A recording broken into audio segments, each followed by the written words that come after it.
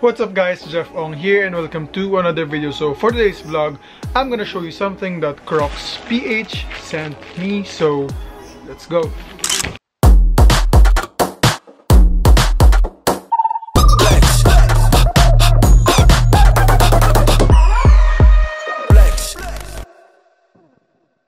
And before we start this vlog, make sure to subscribe to my channel if you are not subscribed yet and click the notification bell right here. And I have an ongoing giveaway. We will be giving away a Kids on the Block shirt. So this is size medium. So I announced the mechanics and I posted the mechanics on my recent vlog post, which is I think the pre-holiday sale of Urban Athletics. The mechanics is on the description box, or you have until September 15 to join the giveaways. So yun lang, follow Kids on the Block on Instagram and let's head on over to the unboxing. So there, I just double check and I'm gonna announce the winner pala on September 15. So I'm gonna upload this tomorrow, which is Monday, September 12. So you have 2 more days to join, so better join. The mechanics is super simple lang, so check it out on my previous vlog. And guys, super excited ko about this vlog kasi Crocs sent me something that is super limited, and I think most of you guys, nung nakita nyo sa story ko to, I mean, super gusto nyo talaga siya. I mean, ako rin nung first time ko siya nakita sa mga nirelease na kasi siya sa ibang countries, but here in the Philippines, tingnan natin kung magre-release ang Crocs Philippines ng collabs.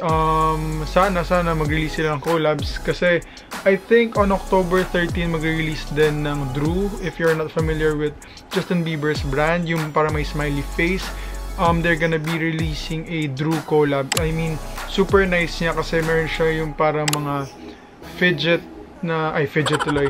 Kasi meron siyang parang gibbets na lagayan dun sa may parang sandal part niya, yung sa may back part. So it's super cool, and I think first time ko makakita ng Crocs na meron lagayan ng gibbets sa may back part. Okay guys, let's head on over na to the Crocs, or to the sandals that crocsph sent me. So we have this, yung eco bag nila na green one, which is iconic. Then ayan, here is the shoes, and I think nakita nyo siya sa IG story ko if you're following me on Instagram, and if you're not, follow me on Instagram at IamJeffOng. And sige, let's start na with this one. So it comes in your typical Ziploc plastic from Crocs. Then when you pop the shoes, I mean when you pull out the shoes, here it is.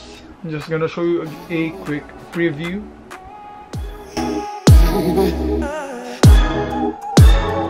So let's head on over to the Crocs itself. So this one is not your classic clogs na Crocs. So guys, this is a all-terrain clog. So yung difference niya between yung classic clogs and yung all-terrain clog is, I think, this part. Wait, itong part na to, yung parang may parang velcro part na pwede mo adjust. So I think mas better to sa akin kasi ayun nga, as I've mentioned before, sa sizing ng Crocs, you have to go one size down. I mean, wala sila kasi mga half sizes eh. So if your true size is 10, siguro 9 ka lang. But in my case, wide foot kasi ako, kaya yung 9 sa akin medyo masikip siya sa may side, pero sakto yung length niya for me, kaya I went for the size 10. And I think sa all-terrain or sa terrain clogs ng Crocs, mas better siya kasi ngayon ko lang napansin, pwede nyo palang i-pull yung yung sa may strap niya para mas masikip yung likod na part. So super fit siya sa paa nyo. So again guys, this is a collaboration between Carrots, or if you're not familiar, the designer is ANWAR Carrots, and his brand is called Carrots. So it is a streetwear brand. So I'm gonna read you a short description lang about Carrots. So Carrots by ANWAR Carrots, hailing from Trenton, New Jersey, ANWAR Carrots in 2007 founded Peace and Carrots International, an emerging streetwear brand and creative collective. For me, medyo na-catch yung attention ko ng Carrots dahil sa branding niya. I mean, sino ba naman makaisip ng parang Carrots na brand tapos gagawin niyang streetwear? I mean, kasi, ayun nga, it's his surname pero ginawa niya mismo yun yung brand. And yun nga, and yung mga products niya, ayun, logo niya talaga is Carrots. Ayun, this is the logo and ito. And guys, for me, this is one of the best collabs of Crocs. Meron pa yung mga Post Malone, yun nga yung Drew, meron tayong Chinatown Market, but for me this is one of the cleanest and slick collab. I mean, color orange lang siya with the hint of green, tapos may mga gibbets lang siya na cards. We'll head on over to that later. And guys, let's start with the details of the shoes na. I mean, I'm gonna show you the details of this one. So once you buy it, you will have this, which is standard sa mga Crocs, yung parang pang-hang tag niya, and naka-indicate dito yung sizing. And again guys, this is, or most of the Crocs are unisex, so this is size men's 10, and on women's it is size 12. So I would recommend talaga na go to the store, mag-fit muna kayo before you order online, kasi may mga existing stores naman si Crocs, and better if ma-fit nyo na, kasi medyo matagal or mahirap ang return for me, kaya mas better alam niyo na yung size nyo before kayo mag-order. So let's head on over to this pair already. As I've mentioned earlier, this is an all-terrain clogs. So I think, I'm not sure kasi I have 3 pairs ng classic clog, and yung material niya mas softer, many hours later, mas softer, mas thin compared to the terrain clogs, or I don't know kasi baka collab lang to kaya mas makapal siya, pero ayun nga, this is size 10 again. I ordered my true size lang. So let's head on over to the toe box. So your toe box is your typical Crocs here. So the shoes is mainly orange with green accents. Tapos we have this, yung gibbets. I think same lang yung gibbets niya on the left and the right side. So we have 3 gibbets over here. Meron tayong Carrots, which is the logo. We have the Carrots in text, which is the logo as well. And we have ANWAR Carrots signature over here. And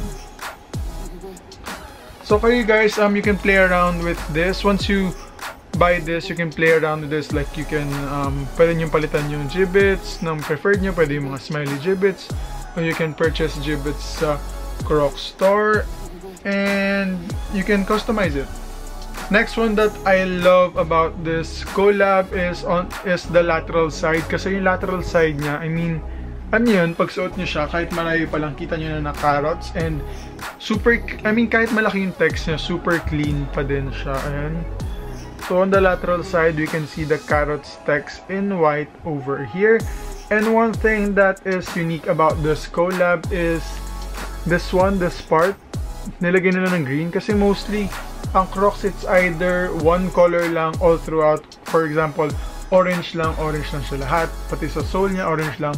But for this one, correct me if I'm wrong, pero first time ko nakita ng Crocs na merong accents sa may sole. Ayan. Pakita ko na sa inyo yung sole. The traction of this is super good. It's non-slippery and maganda talaga yung kapit niya sa floor. And we have 1, 2, 3, 4, 5, 6. We have 6 detailed accents of green over here to I think signify or to represent the carrot logo. Kasi alam naman natin yung carrot meron siyang green sa taas. Pero I think that signifies this part.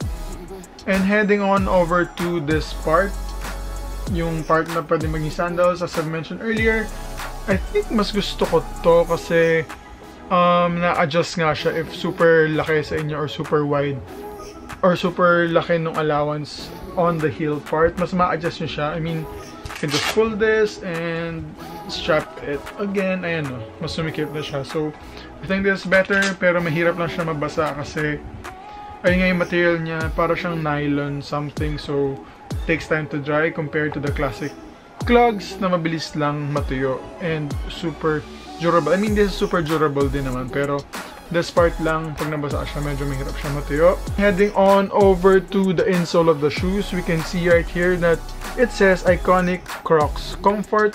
And ayan, pakita ko lang sa inyo. Parang siyang may mga parang pang-massage dyan. Kaya super gusto ko rin ng Crocs clogs, lalo na after workout. And alam niyo, pagkatanggal niyo ng shoes, ang sarap niyang suotin kasi parang nagmamassage yung feet niyo right there. And on this part, on the lateral side, yung parang circle part, on the classic clogs, based from what I remember, ang nakalagay dito is yung parang logo ng Crocs, yung mismong crocodile mismo. But on this collab, on the outer lateral side, we can see the carrots logo, the letter C for here. Ayan. It's a super small detail pero super galing. And on the other side, we can see the Crocs logo para balas naman because yun nga, this is a collaboration. And at the back part naman, we can see this Crocs logo as well. And ayun nga, since this is an all-terrain clog, mas makapal yung back part niya para sa heel. So I don't know if you can visualize this, but I'm gonna show you an on-feet preview and detailed shots of this one para mas clear sa inyo.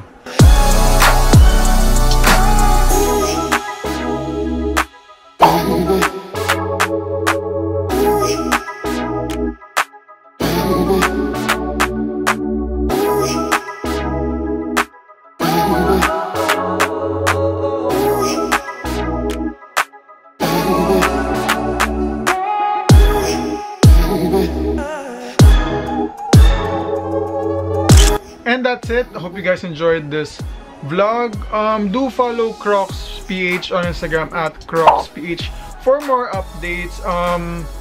Malay natin biglang mag-release sila ng collab, di natin alam, pero sana mag-release sila. I mean, I'm eyeing for the Chinatown Market Post Malone Drew collab talaga. I mean, for me, prediction ko, once they sell it here, lalo na sa store, I think Crocs will take over Yeezy Slides. I mean, kasi it's classic. I mean, super tagal na ng classic clogs. And right now, yung mga collaborations niya, I mean, super, talaga, I mean, gumaganda na talaga. Meron pa kasi yung Bad Bunny na collab, yung parang may mga glow in the dark na gibbets. Then yun nga yung kay Justin Bieber na Drew, which I think will be a big hit. Kasi when I posted this on my IG stories, marami nagme-message na parang they're waiting for the Drew collab. Alam naman natin kung gaano ka-big si Justin Bieber right now on the street wear industry.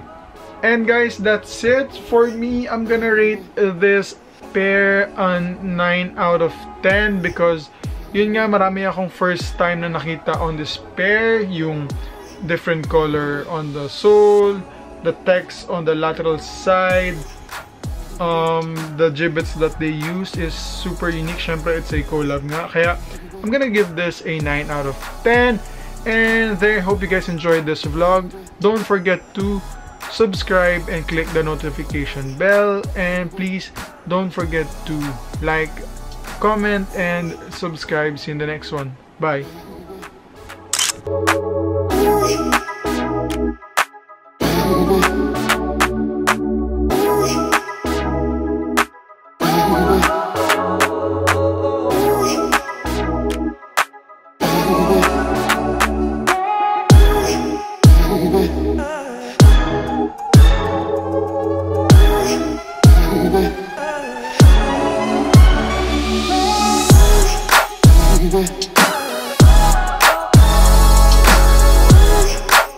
Baby.